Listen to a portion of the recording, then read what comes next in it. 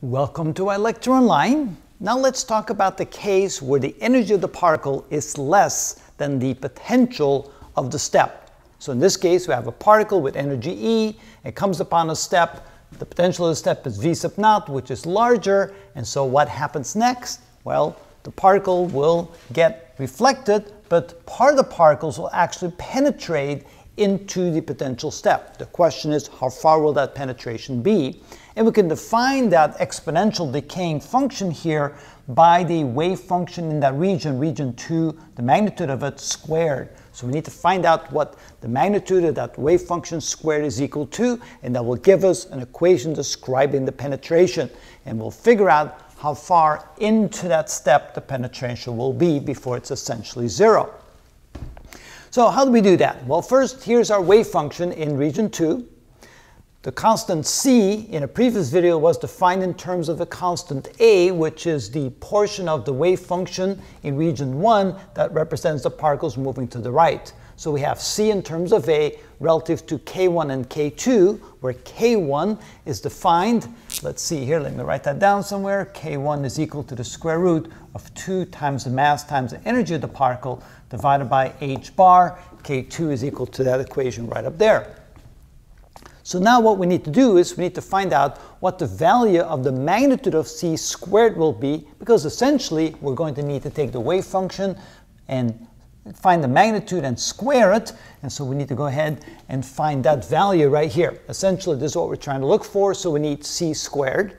So we're going to take the magnitude of c and square it. So it's going to be the magnitude of this equation right here and squared, assuming that a is equal to 1. So just let's make a equal to 1.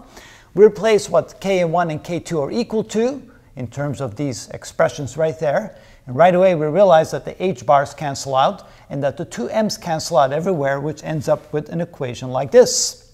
Now if we replace the energy of the particle with what it's equal to, and in this particular example we let the potential step have a potential of 2 electron volts and the energy of the particle be 10% of that, which is 0.2 electron volts. So now we're going to replace each E by 0.1 times the magnitude of the potential step. So we do it here, here, and here, and then we subtract from it here actually the potential of the step, 0.1 minus 1 times V sub naught. And then again we realize that we can cancel out a V sub naught everywhere, which means our equation turns into this. And then because we have the square root of a negative number, we can turn that into a complex number. And then, when we take the magnitude of that, we need to take the magnitude of the complex number, and the magnitude of a complex number is the square root of the sum of the squares of the components. So we square this component, we square this component, we add them together, we take the square root, that will give us a 1. And then if we square the numerator, we get 4 times the square of this, which is 0.1. 4 times 0.1 is 0.4 divided by 1, of course, we get 0.4, which means that the magnitude of c squared is equal to 0.4. Now that goes in our equation there. Now the next thing we need to do is find a value for ik2x so that we come up with the wave function proportionally. Now k2 is an imaginary number because e minus v is going to be less than 1. It's going to be a negative number. So we need to replace it by some other number. So what can we do here? Let's say that the square root of 2m times e minus v sub naught, realizing that this is a negative number, right? And of course this is divided by h bar.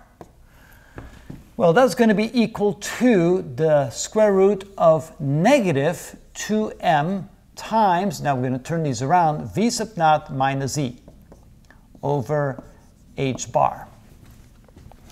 And so this can now be replaced by taking this off and multiply times I. So this is equal to the square root of 2m times v sub naught minus e times I over h bar.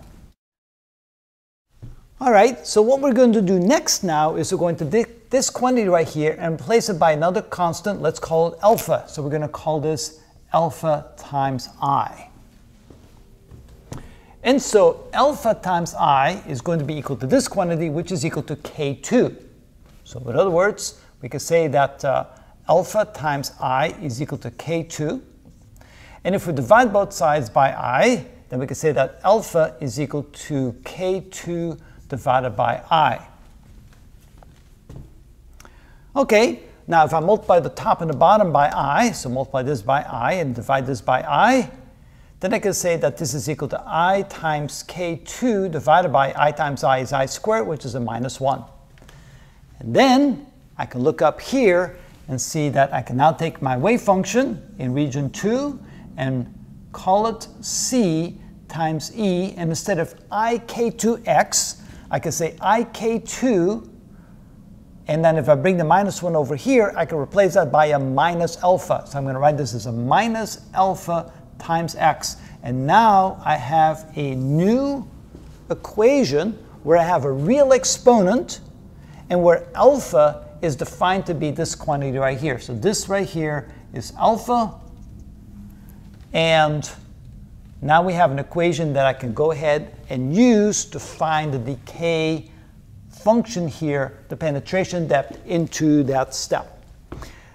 Next, we're going to multiply both sides, or not multiply both sides, but square both sides. So now we can say that the magnitude of that squared is equal to the right side square, which is the magnitude of c squared times e to the minus 2 alpha x, because when I square an exponent, I just multiply the exponent by 2.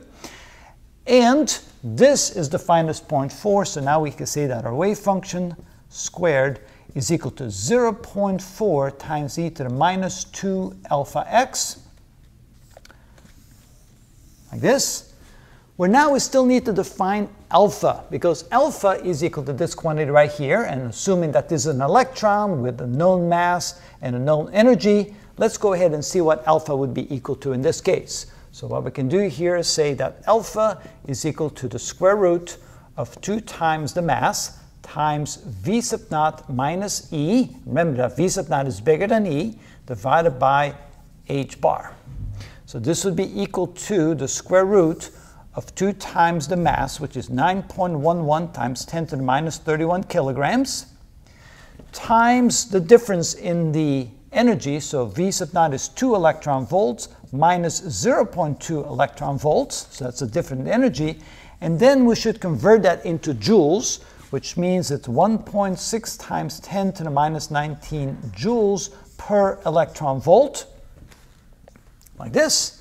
And then we divide the whole thing by h bar, which is h, 6.626 times 10 to the minus 34, all divided by 2 pi.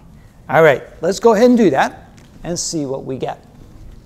So that gives us 2 times 9.11 e to the 31 minus times 1.8 electron volts times 1.6 e to the 19 minus, which is a conversion to joules. Take the square root of that, multiply times 2 and times pi, and divide it by 6.626 e to the 34 minus equals, and that gives us 6.87 times 10 to the 9th. So here we have a value for alpha. Alpha is equal to 6.87 times 10 to the 9th, and the units, since we're multiplying this times x, which is distance, is going to be 1 over meters. So here we have the value for alpha, which, if we now plug it into our equation here, we can say that the magnitude of the wave function squared, which will give us something not quite a probability, but proportional to the probability of where the particle will be, how far the particle will go in. And so there will be 0.4 times e to the minus 2 times 6.87 times 10 to the minus, not minus 9, this is plus 9, 1 over meters times x. And this will now give us an equation with the value for alpha, the constant. And let me just get rid of 1 over meters, that just makes it kind of messy. We understand it's 1 over meters times x, and that will then give us a way to calculate how far the particle will go into that potential barrier. Well, it's an infinite barrier, so we'll call it a potential step. And we'll do that in the next video. We'll calculate some values for various values of x to see what the probability will be that the particle will be there, and when essentially the probability will go to 0. And that's how it's done.